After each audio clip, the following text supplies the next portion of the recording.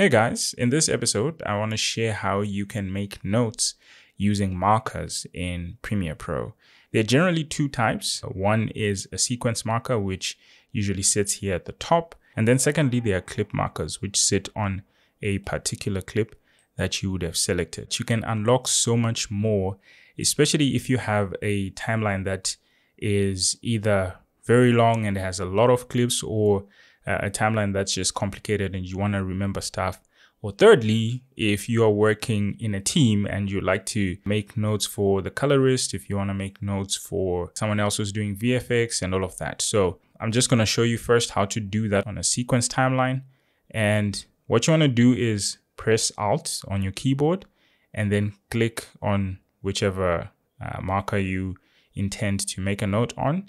And then you'll see that it has changed. You now have these two handles on each side, so you can drag either to the right or either to the left. So let's say I want to make a note for this clip. Let me just make it another color. Let me make it mango. So let's say I want to make a note for this clip for the colorist, right? I can just drag it so that it covers that entire clip, and then I double click there. It'll bring up this pop-up. So I can give it a name. I can say colorist, that's the name. And then we can even change the color of the marker. So I'll make it maybe blue. And then I'll just say, make it warm and vibrant. Oh man, what kind of note is that? But anyways, this is just for illustration purposes. And then I just click on OK. So now you've got not only a marker that's a certain point, but it also has notes. So if you then give it to another person who's doing the coloring, they can easily go in here and find out, okay, this is what he wants. Or if it's just for you as well to remember, if you're editing in stages, first you're doing maybe the sequencing and whatever, and you're only going to edit again tomorrow, you can make notes like this. But of course, this is for the sequence markers. But what if you want to do that for clip markers? So of course, the temptation would be to do the same thing with clip markers, where you hold down Alt on your keyboard and then you click, but you'll see that you can't do that when I'm trying to do it right now.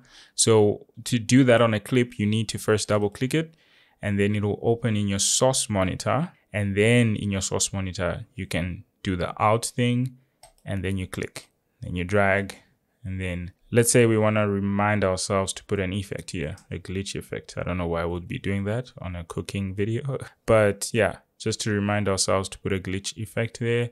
And then we can make this marker orange. Is that mango? Orange? I'm not so sure. And then just like that, you now have a marker here just to remind you again what edit you want to do later on. That's pretty much how you can make notes using markers. And a key thing to note as well, let's say I want to repo delete this first part. If I do it for mine, it moves because I've already changed it. But if yours is not moving with your timeline, what you just want to do is go to the top menu under markers, make sure that this repo sequence markers option is ticked. That way, whenever you, so let me just untick that actually and show you. So now that it's not on, if I repo delete, you'll see that this marker didn't move, which is something that you don't want. So just make sure that it's on. And of course, the option that's below does the same thing. If you want to copy this somewhere else, quickly edit there. So let's say I want to copy this and copy it with the markers as well. I just need to make sure this is clicked and ticked. And then when I paste it somewhere else, it comes with the marker. Now, I hope this was helpful. Just a short tip on how you can use markers to make notes in your timeline in Premiere Pro. Anyways, my name is Z.